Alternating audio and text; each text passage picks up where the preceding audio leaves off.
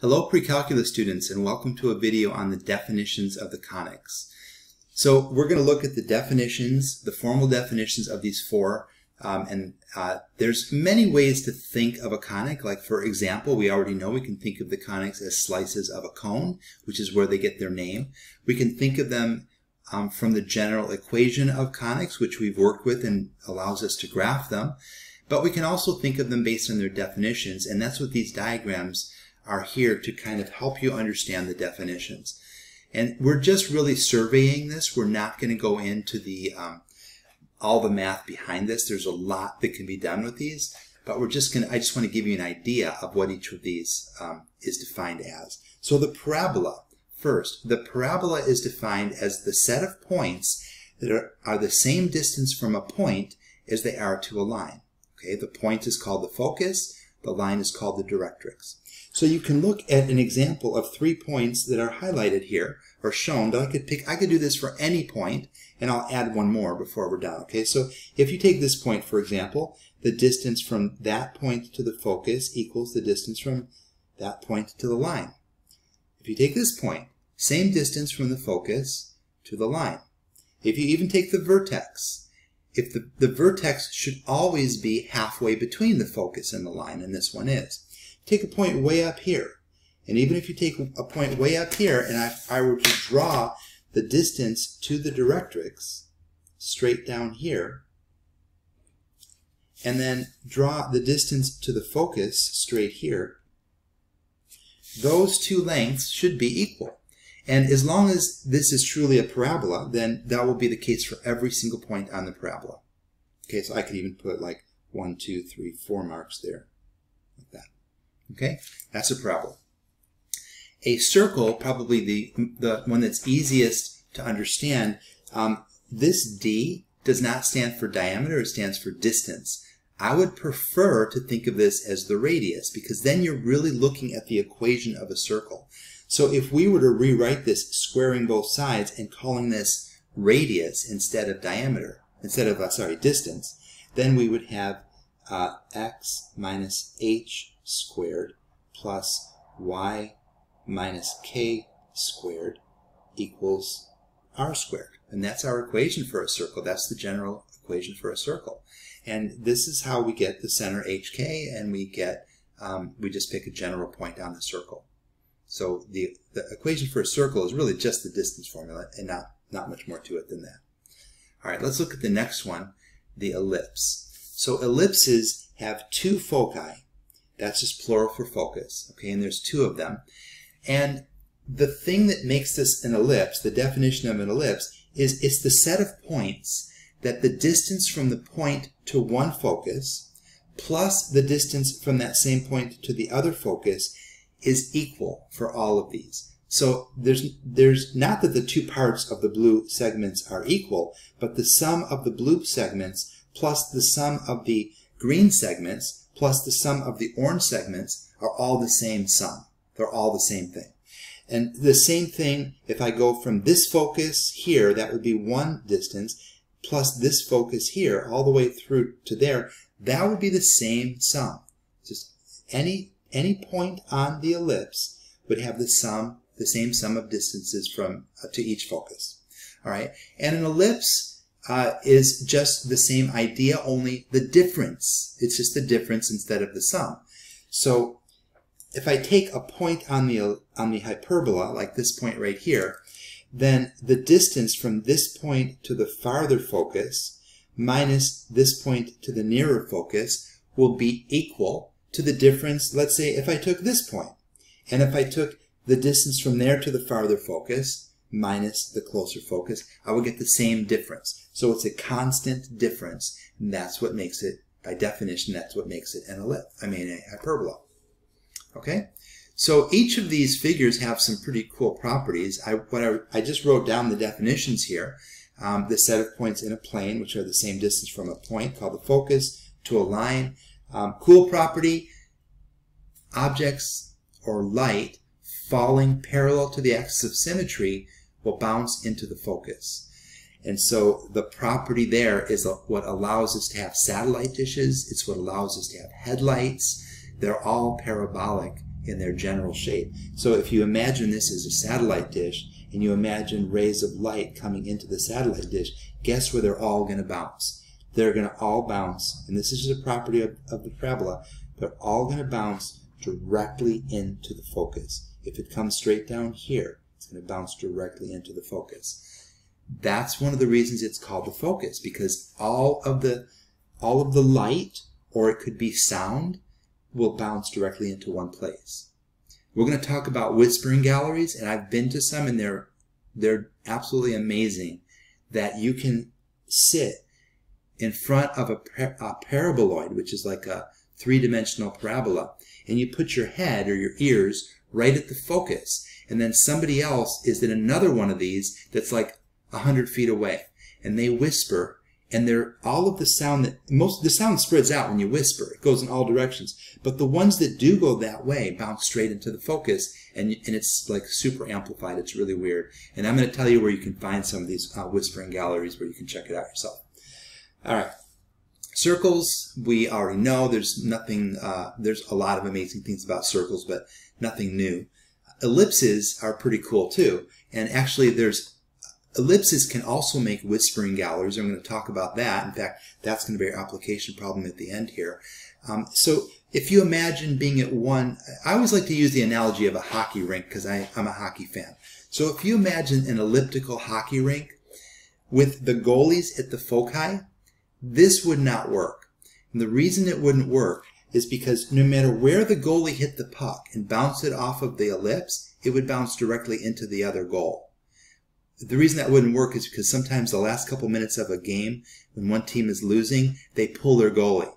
With no goalie in, all you would have to do is pass the puck to the other goalie. Like if you're on the team that wants to score again and your opposing team pulled their goalie, you just pass the puck to the goalie, and they would just have to find a place where there's no players, and it doesn't matter where, any place, and bounce it off the wall, and it's going to go right into the other goal. That's a property. But this also works for a whispering gallery. So you can also have an elliptical shaped room called an ellipsoid.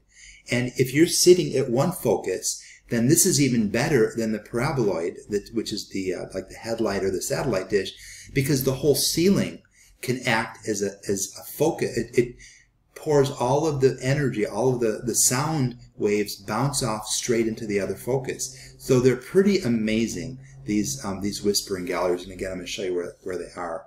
Unfortunately, the ones that are ellipsoid are hard to find near us. There's a couple of paraboloids. There's one in San Diego, one in San Francisco. But the ellipsoids, you got to go to Washington, D.C. or Chicago or some much farther places to get to those. And hyperbolas, I'm going to save hyperbola properties for the video. Let's see what I wrote here for hyperbola. Cool property of hyperbola. Objects going through one focus will bounce, and that's ellipse, sorry. Objects moving toward the far focus will bounce off of the hyperbola into the nearer focus. And I think that's going to show up in a video that I'm going to show you guys in a little bit. All right, so let's focus on ellipses a little bit, and we'll focus on the two foci of an ellipse. And so in an ellipse, with the horizontal major axis, there is a fairly easy way to find the focus. And the focus is just, if it's a horizontal major axis, then the focus will be at h plus c, comma, k. And we're just going to do a very small amount of math here, not too much, okay? And then, and the other focus would be at h minus c, comma, k. And if it's a vertical major axis, then the focus would be at h, comma, k plus c, and h, comma, k minus c. So, well, we know about a and b, but we don't know anything about c, so I'm just going to tell you without really explaining so much about why this works, but the relationship between a, b, and c is that b squared is equal to a squared minus c squared. And just a reminder that an ellipse in general, and I'm just going to write it underneath our example here because we're going to need to refer to it anyway, but our ellipse in general is x minus h squared over a squared. There's the a that we're talking about right here, the a squared, okay, plus y minus k squared over b squared, and there's the b that we're talking about right there, equals 1. That's our general formula for an ellipse. Okay, so let's look at this problem. Take a minute and read it. Okay, so this problem is about a whispering gallery like we were talking about, and it's ellipsoid, which is a three-dimensional ellipse, and we're going to draw a two-dimensional slice of this room. Okay, so what we're going to do is we're going to take an XY plane, and we're going to pretty much try to draw this onto the XY plane. So what we're told here is that this room is a half-shaped ellipsoid that's 47.3 feet long. So the entire length is 47.3 feet, which means the two ends of the ellipse, this would be the major axis, the way that we're going to draw it, will each be half of 47.3, which is 23.65. So this distance right here will be 23.65 feet on both sides. And so we are given basically the length of our major axis. And you may remember that the major axis is, if it's horizontal, it's going to be 2a. So the number that we were given, the 47.3, is 2a, and this is actually a. Okay, this distance is a. So we know a. Okay, we're also told where the foci are. Okay, so there's one focus at 20.3 feet from the center of the room. There's the center of the room, and there's a focus here at 20.3 feet. And then another one here. 20.3. Okay, that's actually going to be the distance from the center to the, that's the distance from the center to the focus, that's the C. Okay, so this is C. So we have A and C. And if we want to make an equation, we just need B. We need A and B, right? We don't need C for the equation. We're given C, that's where the focus is. Okay, so remember what these look like. We basically know where the focus is, we know where the ends are, we're going to find out how tall the thing is. Alright, so we're going to see how high the ceiling is and get a general picture. So all we have to do is use this relationship right there.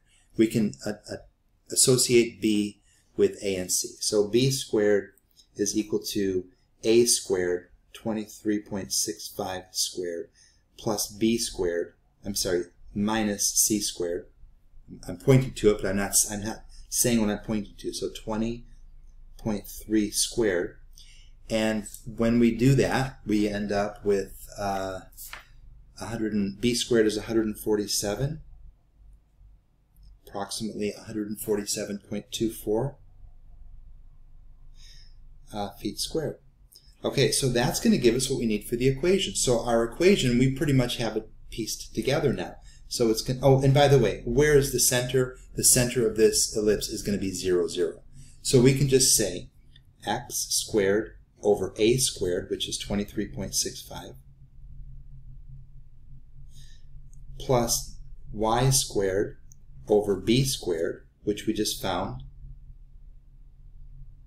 to be 147.24.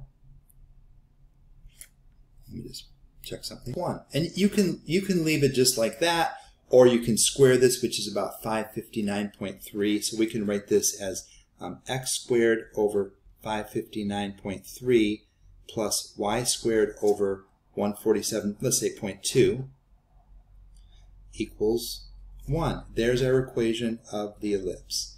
Now, if we want the height of the ellipse, which is the next thing that asked, we found the equation that describes the shape of the room from one end to the other, and then from the ceiling. So we just want to get that height. So we would just take the b that we've already found, and we have to take the square root of it because we only found b squared. So the square root of 147.24 is 12.1. So this would be about 12.1 feet. So again, b squared is 147.24. So b is approximately 12.1, just taking the square root. Okay, so there's our shape of the room. Something like that. And these are the two spots that you would stand and you would hear the whisper from a distance away. Okay, I hope you found this helpful.